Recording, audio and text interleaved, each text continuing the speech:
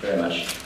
Gaston Bowen, I'm the community team staff specialist from Liverpool Braintree Unit, which is one of 3 metropolitan Sydney Braintree Rehab centres. I'm here joined by several of my colleagues from the centre, also on behalf of the Director of our Dr. Allied Hodgkinson.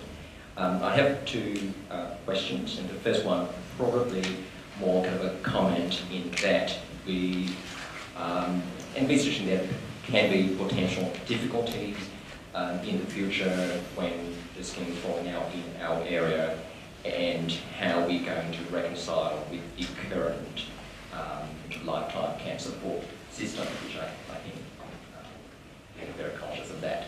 But also a more immediate and more present issue, and perhaps my other colleagues from the other branch unit may have similar experiences. Even though we're based at Liverpool, we provide care for other clients from out of area, such as Hunter Valley, the Illawarra, or the ACT.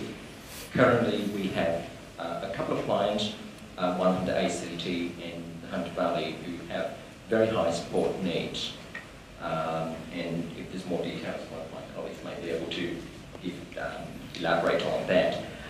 But the issues that we're currently experiencing is that for those pilot areas, when we approach the services for referral, we were told that they would need to be physically living in that area before the referral could be accepted. And the clients, the level which they are not ready to be transferred to a local generic rehab services. So unless we would look at the option of transferring into a nursing home facility in order to be physically in the area that referral to be initiated, that would be a very extreme measure. But yeah. Lauren, do you want to elaborate on anything? Sorry, thank you, Gaston. Lauren Christie, I'm the inpatient coordinator of the Liverpool Brain Injury Unit. As Gaston's just explained, the difficulty or the challenge that we're facing at the moment is, as he's elaborated on, we cover a large geographical area. Clients who are approaching discharge from their acute state, where we're trying to establish plans so that they will have the appropriate supports in place when they leave our unit. But because they live within what's a trial catchment area, we've been advised that nothing can be put in place until they're back within that geographical area. And the difficulty being that due to the complexity of their care needs, it's not appropriate for us to be transferring them back to local-based facilities to wait for that to happen. So we're just wondering if there's any plans to address that issue.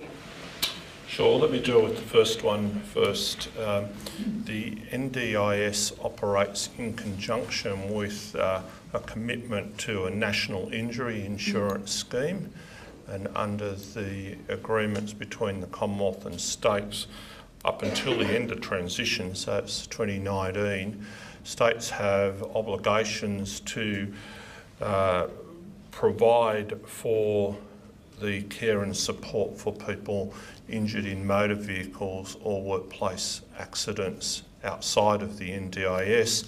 So that will be lifetime care in New South Wales, and perhaps a work cover and similar compulsories elsewhere, where the state doesn't have a no-fault scheme, and so someone doesn't have a claim that would get them in.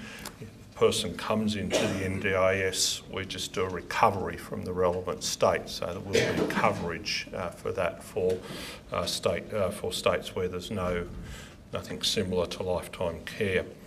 On the second one, the trials are based, New South Wales, ACT, Geelong are geographic located trials, and the requirement is the person is a resident.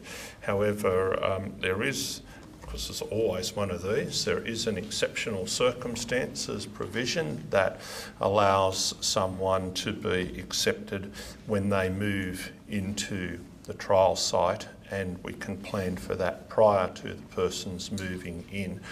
The requirement that we've put on that to exercise that exception is that there is a connection to the community in which they're moving. So we won't accept someone who moves in just for the purpose of getting coverage of the NDIS, but if they have family there, if they live there pre their accident, then it's fine, and we would start. And so to some extent I think you've been given the wrong advice, or you should have been advised of that extra requirement. But of course we're talking, the NDIS kicks in at the point of supporting the person in the community, so we don't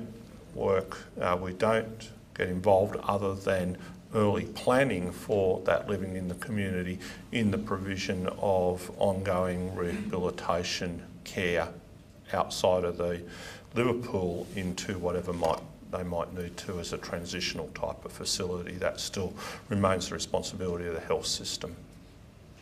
I hope maybe that's answered your question. Hi David, my name is Deborah Burnham from the Brain Injury Association in Tasmania. As you can imagine, we see ILC as critical for the millions and hundreds of thousands of people living with more mild to moderate brain injury that may not be deemed eligible for that Tier 3 services, so we understand the importance of it. I'm just wondering, perhaps, obviously without preempting for that, but whether you could perhaps share a bit more information about the agency's thinking around how ILC might work, and specifically for people living with brain injury and with families. Well, the good news there is there's actually a discussion paper that went up on the website a couple of months ago around the scope of what might be delivered under ILC. We put up on our website, but it's and we did a lot of work around it, but it's going through a process of analysing the responses to that through Commonwealth and State officers committees at the moment.